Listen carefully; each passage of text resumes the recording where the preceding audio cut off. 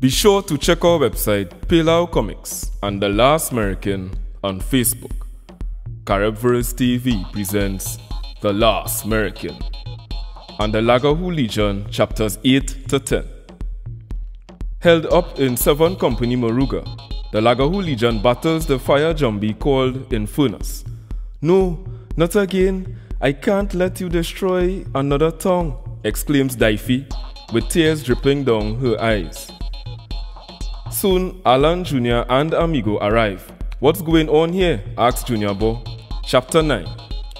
"American, I have a story to tell you. I am from Shangula, and ever since I had this fire inside of me, now it comes out on its own, calling itself Infernus," Difey explains to Alan and Amigo, with Junior listening. "The Legion are the policemen of Shangula.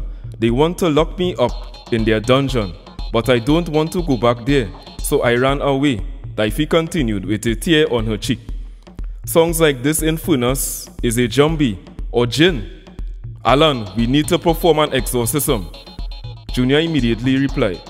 "Ha ha ha, the Lagahoo Legion is no match for Infernus," said Infernus as he walked all over the Legion.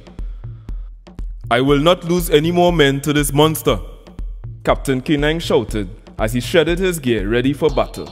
"Captain K9, it looks like you need some help," said Alan, charging in with his weapon. To be continued.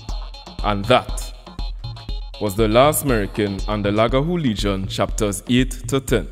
Caribverse TV, where we bring the stories to you.